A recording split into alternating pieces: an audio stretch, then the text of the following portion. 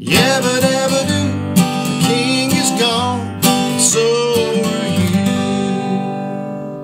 you. Yabba dabba doo, the king is gone. George Jones, awesome song. Hey, my name's Keith Williams with Fret More Guitar Lessons, where we fret more, stress less, make a whole lot of music. Today we're going to do a little fretting on this song.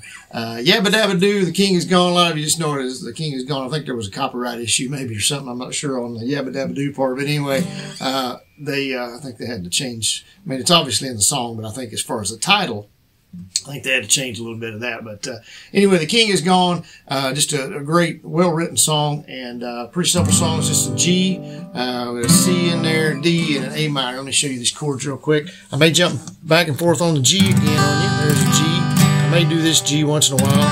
But I'll try to stick with this one really the whole time. Got a C in there. Here's our A minor. Just a couple times that we have that, and then a D. Okay. And that is all of it right there. So I'll try to walk you through the song. It's one of those. It's a a story song, so there's not really a lot of here's the chorus kind of thing. It's just there's not a really separate part that they sing twice, except for the yabba dabba doo, the king is gone. But as far as full blown chorus, they don't really have that. So it just starts out strumming. I do pluck the 6th string. And then the 4th string. Just a down up, kind of very slight on the up, honestly. Last night I broke the seal on a Jim Beam decanter. Looks like Elvis, goes to the D there. And we see the C. Soak the label off. Back to D. Flintstone jelly bean jar. Do the G. I changed G's on you there, okay? Alright, I'm gonna talk part of this and not sing it, but I cleared us off a place on that one little table. She left us back to D. And to see you pull me up a big old piece of floor. Okay.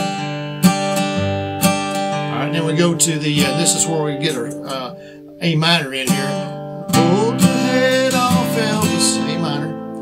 Filled Fred up to his pelvis, A minor again. See the A minor.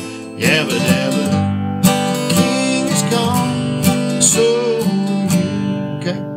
So that's like I said, it doesn't repeat that part, just the last line. But then we go into the I'm just going to talk this instead of trying to sing it. I've got a cover out there on it. You can go out and listen to if you want to, or play along with it. It goes to the C here, round about 10. So it goes to C first. Round about 10, we all got to talking. Okay. D.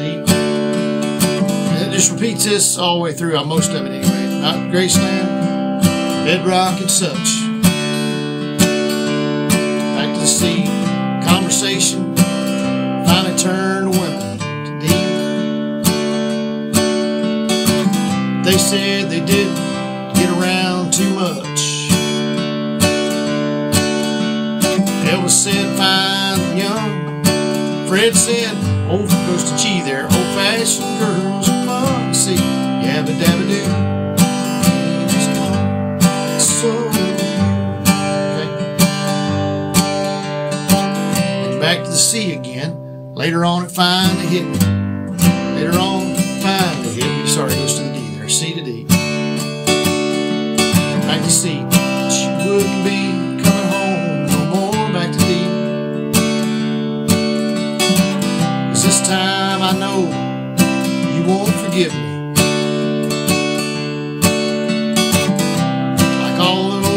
Times before I broke Elvis's nose, pouring him go to G, the last drop from his toe. See, yabba dabba doo, he's gone. So repeats that one line more time. Yabba dabba doo, king is gone. So and it just repeats that last line, or the first line again at the end.